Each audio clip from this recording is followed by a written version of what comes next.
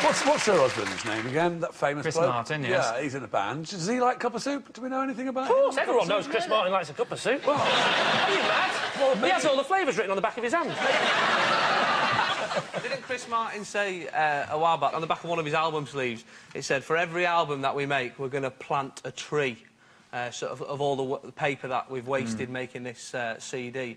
And I just thought to myself, can't you just cut out the middleman? Just stop making CDs. Yeah, does he say when every album they make, they plant a tree? I mean, they make an album once every 1 or 2 years. That's going to be about 4 trees. My dad plants more trees than that, and he hasn't released an album in years. So, do you think Gwyneth is likely to have said this? Yeah, I probably think so. I think it's true. Yeah, I'm with you, I sort of Leslie. can hear her American. I mean, they call their daughter Apple. They're quite sort of healthy people. Well, Bachelors claim that there are no additives in cup of soup. That's the company that makes it, not just unmarried men. Unmarried men who rely on cup of soup for their whole diet say, it's actually, there's no additives. It's bloody healthy, actually. Knocks back the loneliness if you put whiskey in it. Maybe you could give us some kind of conclusion as to whether you think this is true or not. I don't think it's true. Do you think it's true? No, I don't think it's true. We think it's a lie. They're saying it's a lie. Lee?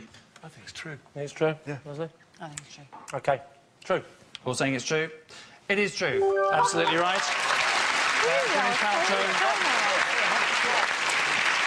Gwyneth Paltrow would rather die than let her child eat cup of soup. In fact, any child of Gwyneth's is more likely to be named cup of soup than served it. The next round goes by the curiously abridged title of This Is My, in which David's team all claim to have a close association with tonight's special guest person. The task for Lee's team, should they choose to accept it, is to identify which of them is for real. So please welcome this week's special guest person, Jill.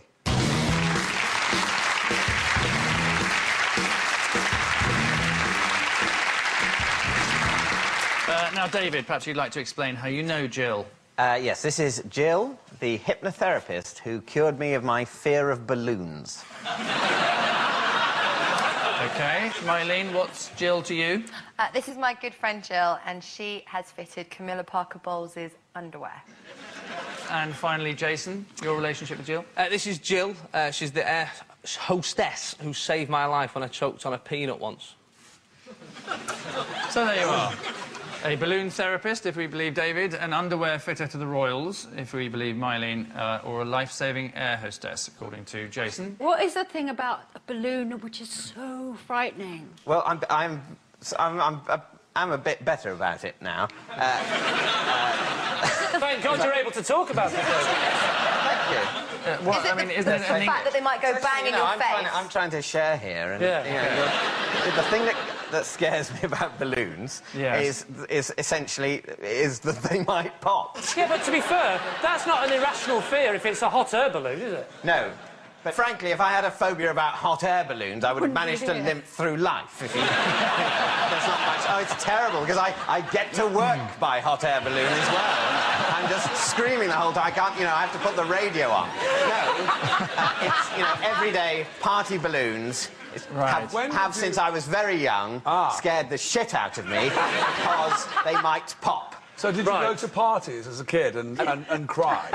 Yes. Yeah. And then I wouldn't go to parties as a kid, and my parties there were no balloons. Right. And I want to know about the peanut in the throat and the possible Heimlich. I mean, how were you saved? Heimlich, yeah. Oh, you've helped him out there, haven't you? Does she look strong enough? The Heimlich, it's not about strength and power. It's about the actual positioning of the actual right there in the diaphragm. Oh, you're a doctor as well now? Yeah. All right, tell me which flight you were on. I was flying Manchester to Gatwick, and I sat near the front for that extra bit of leg room, and luckily the woman's actually sat opposite you, right? God bless her, right? And as I was sort of eating these peanuts, one of them just lodged right in my throat, and just quick as a flash, bang, Jill was up. Don't say bang in front of David. Scare the life out of him. What's your association with Camilla Parker Bowles' gusset manufacturer? She's my friend, and that's who she fits. I've got no association with Camilla, but she doesn't this fit is my friend Jill. corsets necessarily. Has done. Is this a common thing, having underwear fitters? Do you have an underwear fitter, Leslie? I do, actually. They're here now. No, you're lying. Little Jimmy Cranky's down there working his arse off. They actually sort of make to order. They go around and fit you up and... I think knickers are quite regular, but every woman, as you know, goes up and down in their underwear, and so... Sorry?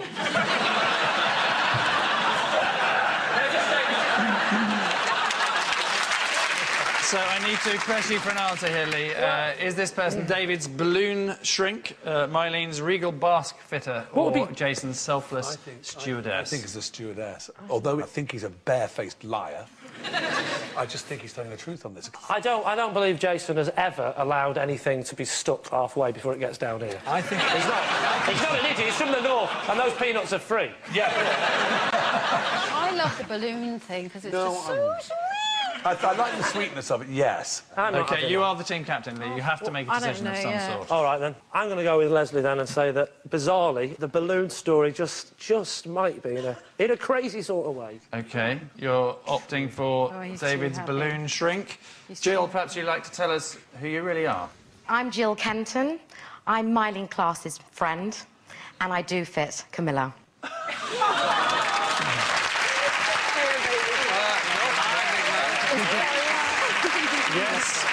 Yes, indeed. Jill is Mylene's purveyor of pants to the Royals. Well done, and thank you for coming, Jill Kenton.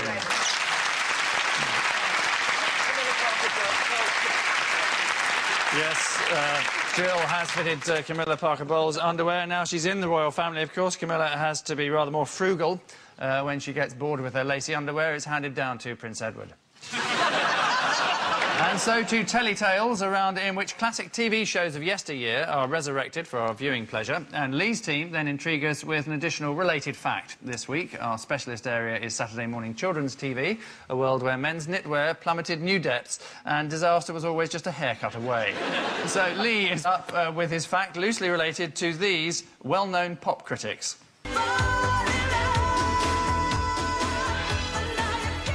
That's Pepsi and Shirley and Heartache. Mrs. Thatcher, what about you? I didn't think it sounded like Heartache at all. I thought the nearest it got to Heartache was that almost ballet bit, you know, with several people standing up in the background moving. That was the nearest to Heartache. Otherwise, it was thump, thump, thump. I accept very professional, but nothing like Heartache. Yes, yes, good voices, professional production, but not quite what I would expect of Heartache. I would say three. Three for you. Yes. Would you dance to it? No, I wouldn't, because there was no melody. There certainly was rhythm. You could do a movement to it. You could do a movement to any rhythm. You could do a movement to a drum without having any song. But there was no melody and no Heartache.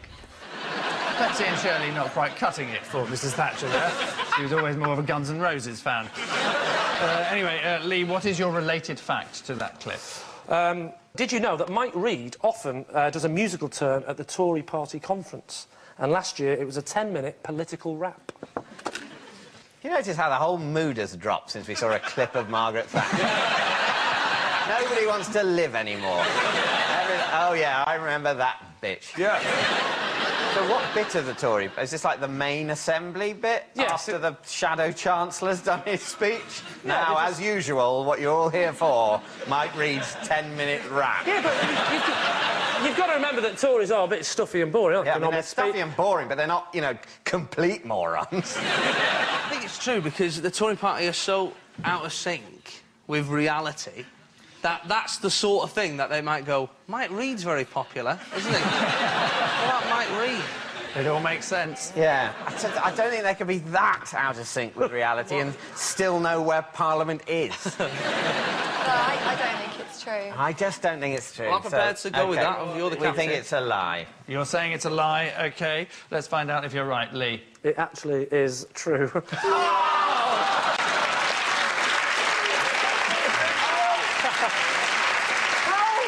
It's a very hard way to do this. Sorry, how are they ever going to get back into office? Aren't they trying? Is it match fixing? You know, is someone bribing them to be terrible at politics? Mike Reid, 10 minutes, rapping. What the f*** is that? Democracy in this country.